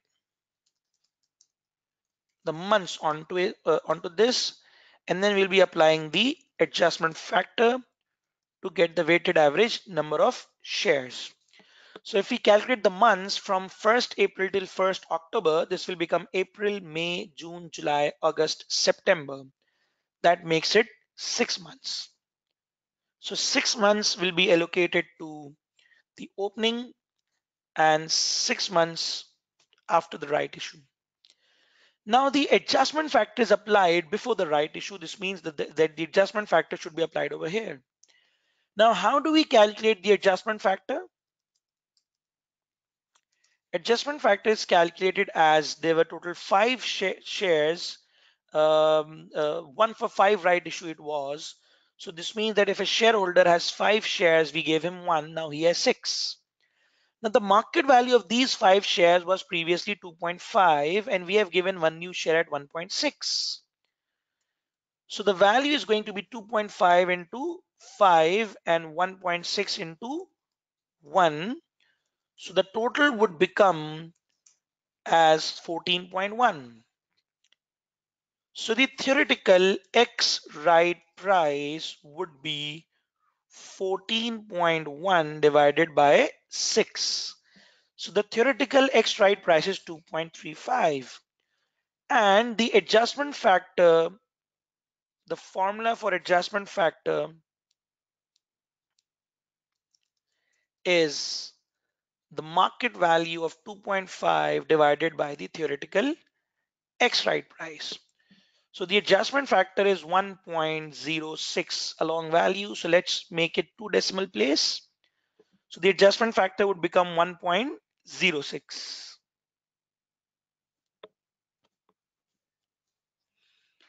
So we'll be applying the adjustment factor of 1.06 over here, two decimal place. So this would become 25,000 shares into 6 by 12 into 1.06. Or we can even write over here as equals to 6 by 12 and equals to 6 by 12. So we can simply do it like this: 25,000 into 6 by 12 into the adjustment factor,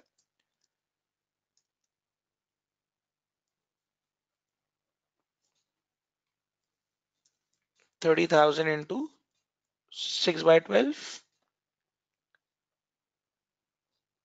So if I calculate the sum, I'm going to get the weighted average number of shares as 28297, and if we round it off, it is 29298. So the cell is R64. I'm saying I have to leave my office, so if I close, I will be able to get this video later on. Yes, Anam, you will be able to get this later on. All of the recorded lectures will be available on the Vimeo channel of ACCA Pakistan. So you can ask for the link from ACCA. Sakina is saying, can you please repeat adjustment factor working? Sakina, the adjustment factor working is that the shareholders had 5 shares and we have given them one new. So now they have a total of 6 shares. The market value of these 5 shares was 2.5, so their worth was 12.5. And we have given one new share of 1.6 now. So the worth of these one share is 1.6. So the worth of total 6 shares is 14.1, and this would become one share of 2.35. And the adjustment factor is basically the market value divided by the theoretical exit price. So this is how basically we calculate the adjustment factor.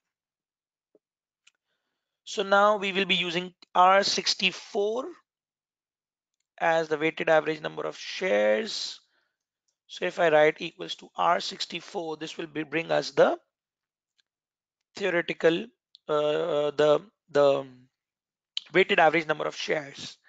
Now, if we divide and we calculate the basic EPS, we are going to get the answer as $0.12. And if I want to write the value in cents, I'm going to write in into 100. And if I write and cents, so this will actually add this value, but that is quite long, so I can write round this to two decimal place.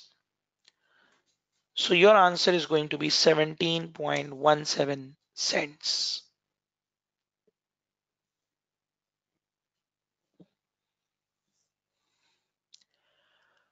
Are you all getting this working that we have just performed?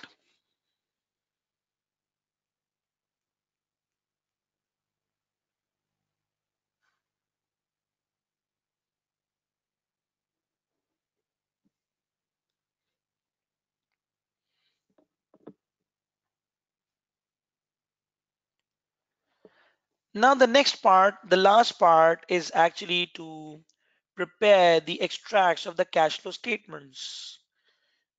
Do you people want a break because we have already invested a lot of time in this? So is it okay, or you people want a break? Because I am okay.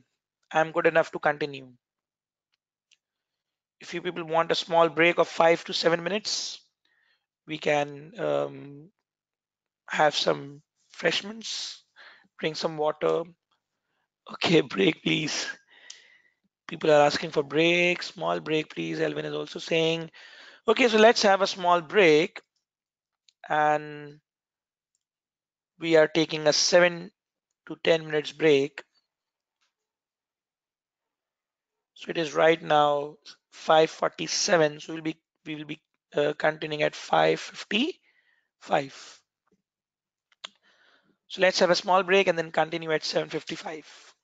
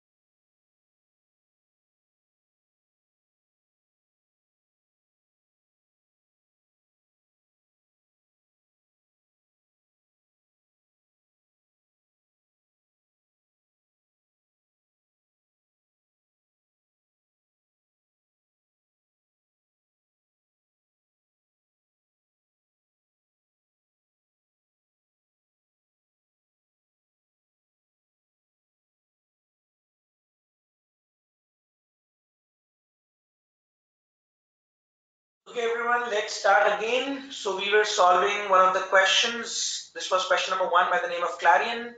We had solved the requirement A, B, C, and D. And now we are going to solve the last requirement, which is requirement number E, to prepare extracts from the cash flows for Clarion for the year ended 31st March 2015. So we are now going to prepare the cash flow statements in respect of cash flow from investing and financing activities. So we are not required to prepare the entire cash flow statement, but we will be preparing the cash flow relating to investing and financing only. So now let's go and write over here about the cash flow from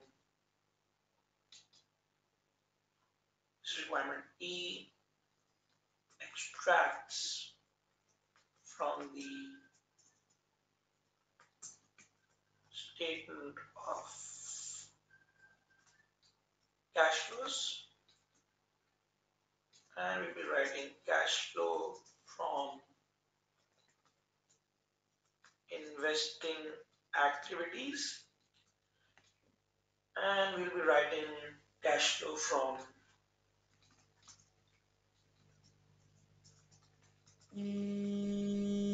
financing activities. So these are two areas which we'll be preparing. Now let's see what elements were in the question which relates to the investing or the financing activities.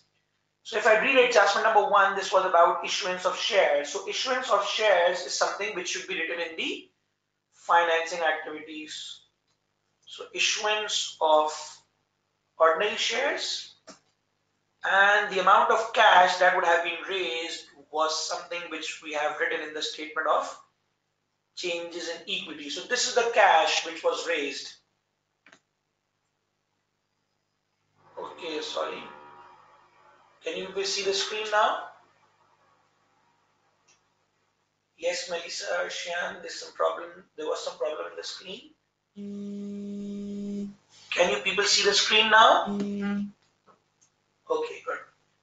So 8,000 is the amount of the issuance of the share capital. Let me show you again the working that I've done. So I have meanwhile written extracts from the statement of cash flows, cash flow from investing activities, cash flow from financing activities. Just give me a second.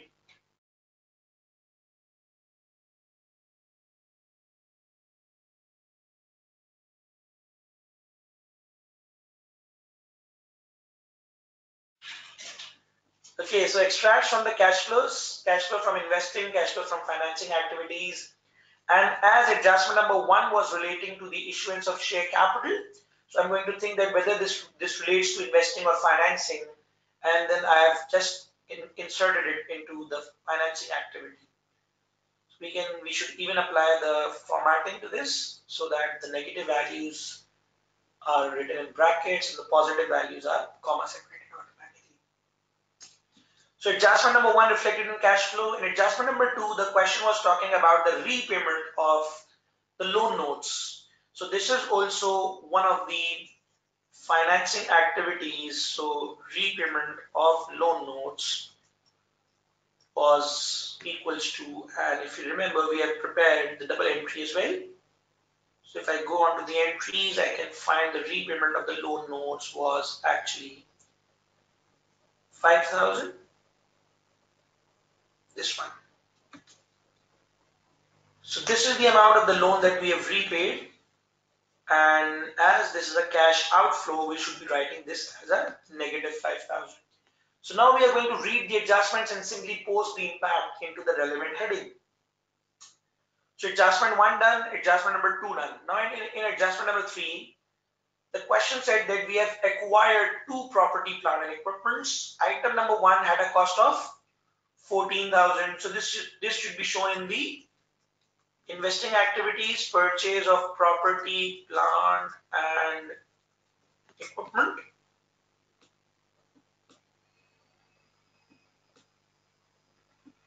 So 14,000 was the cost, and we had a dismantling cost of 4 million. So what amount should be written over here? Should we be writing 14,000 or should we be writing 18,000? What do you people think? Should we be writing 14,000 cash outflow or 18,000? Melissa is saying 18,000. Okay, what about others? 14 or 18? 14, Sakina is saying 14. Yes, we are going to write 14,000 because the cash that we have paid is not 18. The cash we have paid is not 18. The cash that we have paid is actually 14,000. So that is why we should be writing 14,000 only. Now, if I go on to item number 2, in item number 2, we have actually leased a plant. So, what impact of lease do we have in the cash flow? Leased asset is not shown in the investing activities. Instead, we show a repayment of lease liability as a financing activity. And what amount of repayment is being made as a lease liability? If I go onto the lease table to see what amounts have we repaid, this was actually our year number 1. So if I want to calculate the impact of the lease of the repayment, so these are the two values that have been repaid during the year. In year 1, we have paid 2,300 as the initial deposit and 930 as the repayment of the loan. So the sum of P34 and P35 should be the answer in the cash flow statements.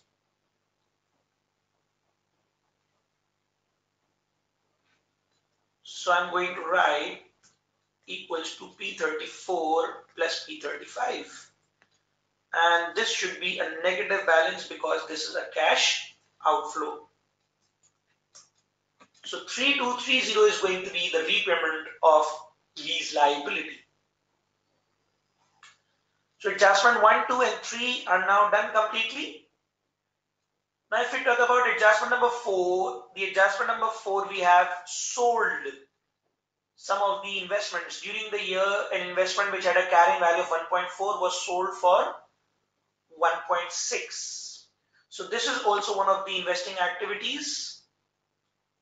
Sale of investment or sale of financial asset, both can be written over here. Both the statements are right. Harshan is saying, can you please repeat this repayment? Harshan, in case of lease, actually, the cash flow impact is the amount of the lease repayment of the lease liability. Now, if we see, we had paid an initial deposit of 1,500 and we had paid first rentals of 1,500. So the total payment made was actually 2,300 and 1,500, 3,800. But out of this 3,800, we also had paid the interest, which was of 570. So if you remove the 570 from this, you are going to get the repayment of 3230. This is one of the technique of calculating the repayment of lease liability, that you see what amounts have been paid and deduct the interest from that. And the second option is to calculate the sum of the repayment column. So this is the repayment column. In year 1, we are going to show the sum of this 2,300 and 930 as the repayment. Similarly, if I would have been preparing the cash flow statement of year 2, I would have shown 1,023 as the repayment of liability. So whatever amount is being shown in the repayment, that will be shown as the repayment of lease liability in the statement of cash flows.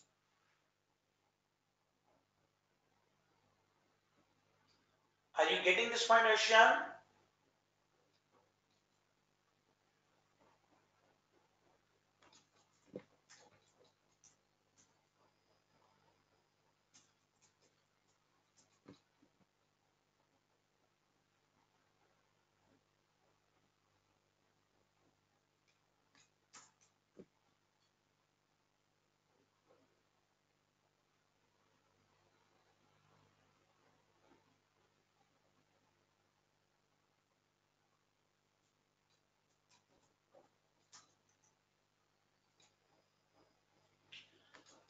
Okay, so now let's get back.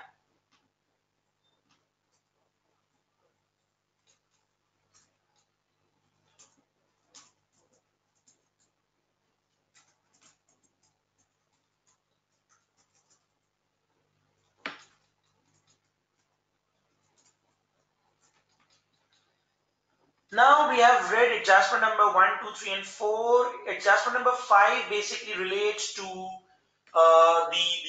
exception of the lease. Now this exception has no concern with the financing activities. This has no concern with the financing or the investing activities. So this adjustment has none of the cash flow impacts. And in the last, we had a provision. This provision even does not have a cash flow impact, because this is something relating to P&L in the balance sheet. So all of the adjustments have now been done. Let's view the trial balance once as well. Maybe there is something that should be shown in the investing or the financing activity. So we have equity shares, we have retained earnings, other components, loan notes, plant, accumulated depreciation. And if we go down, we are going to find dividends paid. This is also one of the financing activity.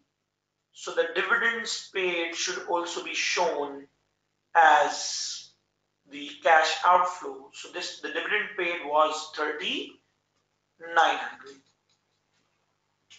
So now your extract to the statement of cash flows is complete. So there were 4 marks for all of this working. I hope the extract to the cash flows is also clear to all of you. So we have done the statement of comprehensive income, we have done the statement of financial position, we have done the EPS, and finally we have done the statement of cash flows. If there is any question, you people can ask quickly.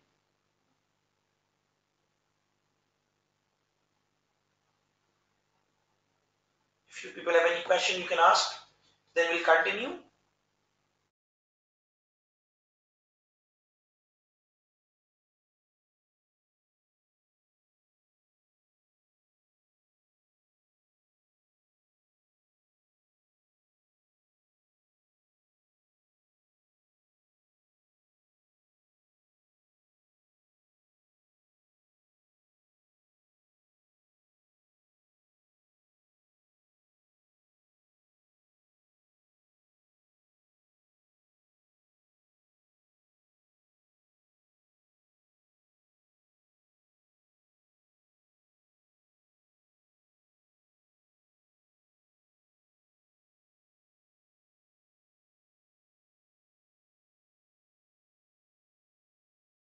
Okay, Abid Ali is asking that can we include dividend payment in operating activity? Abid, normally the interest is a disputed matter that it can be taken in the in the investing or the operating activity, but the dividend payment is normally not a disputed area.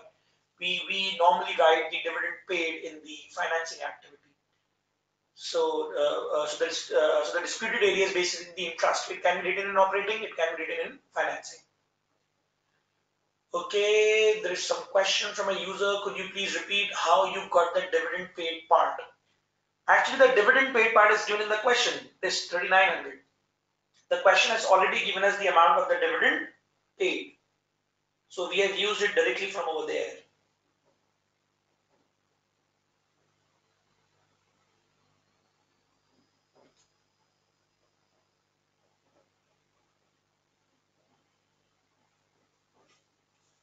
Nuzair is saying in calculating weighted average number of shares, why opening 25,000 shares have been prorated? They are available for the whole year. Okay. Nuzair, your answer is that why we have prorated it into 6 months. This is because we have there are 2 different methods to calculate the weighted average number of shares. In one what we do, we say that 25,000 shares were there for the entire year. So 25,000 into the 1.06 into 12 by 12. That method is also correct. There is no harm in following that as well. So both the answers will give you the same actual answer.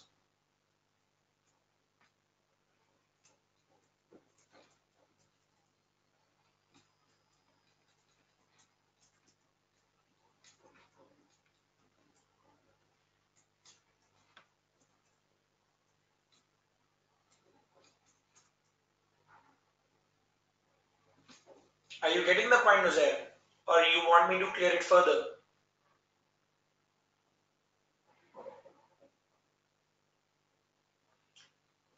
Yes, there's someone whose name has not been updated. Yes, in the exam there are going to be two 20 marks questions. This is one of the long question from the exam perspective. The number of the number of requirements will actually be reduced.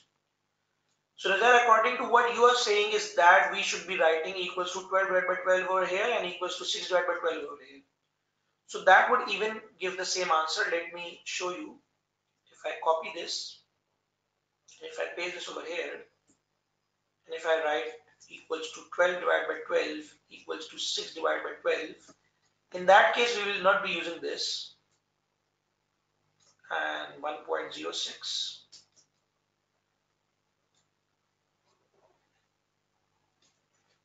Now, if we see, we're going to say 25,000 into this, and 5,000 into this. So if now I calculate the sum,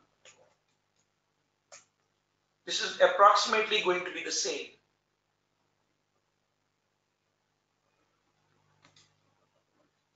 But I personally prefer this option more as compared to the previous option.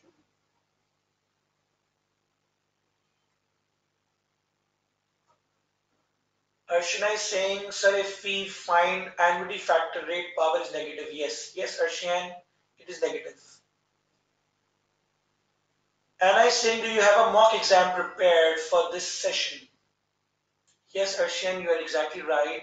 For the mock exams, what you people can do, if you have created an account on this GoCB Global, if you go onto the courses, they are basically providing some of the free mock materials for F5, 7, 8, and 9. So if you go on to F7, you are going to find two different mock exams, mock 1 and mock 2. These both of these mocks are completely free, so the students can actually attempt these mock exams as well. So the course that I have created on my own is this one, Webinar September 2018. All of these mocks are free. F5, 2 mocks for F5, 2 mocks for F7, 2 mocks for F8, and 2 mocks for F9. So this is one of the good materials available for the students to solve. Now we have only 8 more minutes. We have only 8 more minutes left.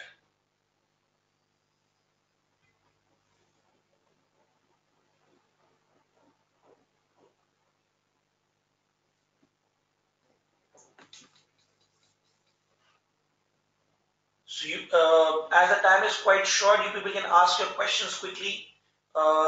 Meanwhile, what people can do is solve these two questions on your own at your home, so that you can even excel further. I'm sharing my contact number with you people, so that if you people have any concerns regarding the webinar, you can discuss with me, and I will prepare a WhatsApp group in tomorrow's session, so that there is a single group where you people all can chat with each other and with me as well. Fatma is saying that how can I prepare exam in the platform? Fatma, you can simply go on to website gocbglobal.com. When you click on the gocbglobal.com, yes, Alvin will be creating a group, WhatsApp group, and there's an option to register. So you can go on to the option of registering, Fatma, and there you're going to get a form. You can simply fill that form to get the access. So as right now I'm already logged in, that is why it has brought me to the paper page. When you're going to solve it, you're going to get the new form. And one more thing, whenever you people are done with the solving the answer, you can click on the export button. This export button will basically download your complete answer into an Excel format. So you people can use the export option as well. I will also send the Excel file on the WhatsApp group created tomorrow, and after that it will be more easier for you people. Any other questions?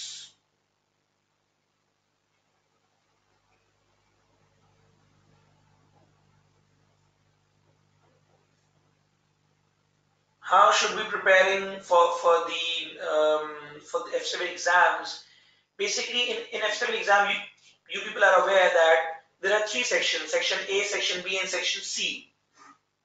In Section C, there will be constructed response questions.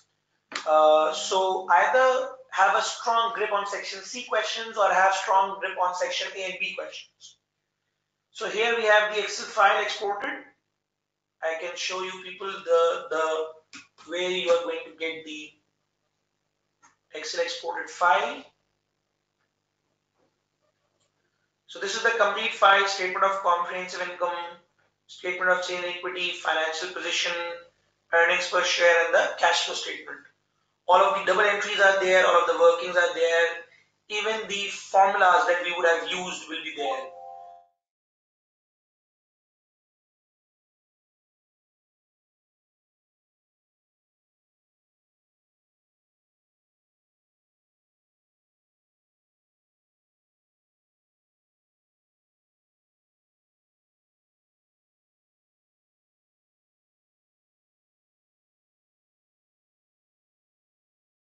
Feedback about today's session, and then we'll wind up.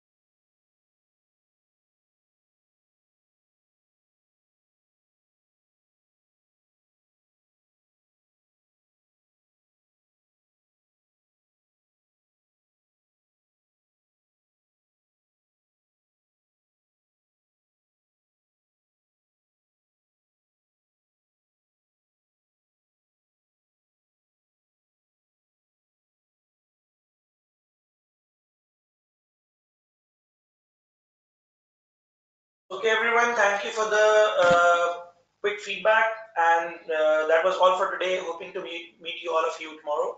Same timing, 4 p.m. to 6:30 p.m. Pakistan time. Take care and Allah Hafiz.